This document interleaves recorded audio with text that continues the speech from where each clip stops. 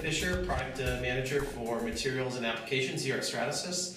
And what I'd like to talk to you today about is the technology that's enabled the printing of these particular parts that you see in the table here. What you see in the table are parts that have been printed using our PolyJet three-dimensional printing technology. These parts, what make them unique is the fact that they have been printed simultaneously mixing two different materials at the same time, or jetting out, in this case, a Vero white and a black material, or a translucent and a white material, all at the same time.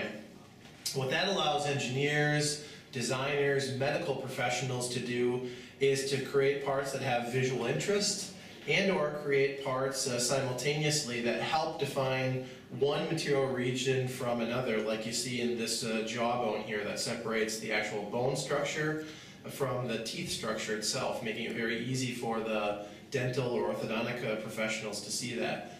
Same thing you might see inside of some of the parts here, so the skeletal structure in the actual patient, using the clear material to define the body, and of course an opaque white material that's been simultaneously jetted at the same time inside of the print to define the bone structure.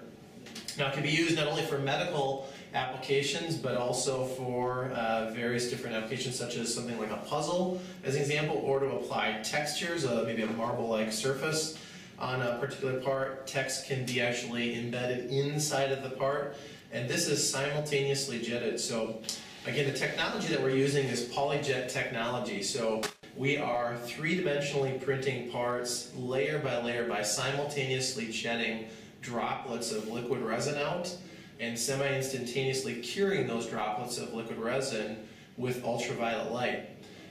Another part we'd like to show you that's also been printed using the Connex printers or in PolyJet technology is actually the Wall Street Bull. And like many of the other parts that you see on the table here, this bull has been printed, in this case, in two different materials simultaneously. The Vero white, which you can see that defines some of the white portions of the bull, and then Vero black, that defines the kind of distinct text on the outside of the bull itself.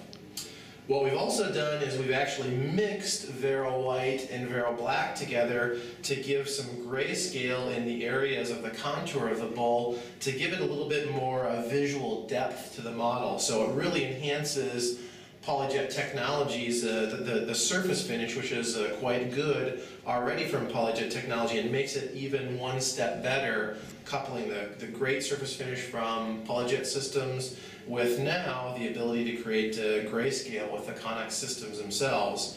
And this allows us to produce a bull, again, that has much more visual appeal and depth, and of course has the logos very relevant today, both Stratasys as well as the NASDAQ logos. That's a pretty cool part.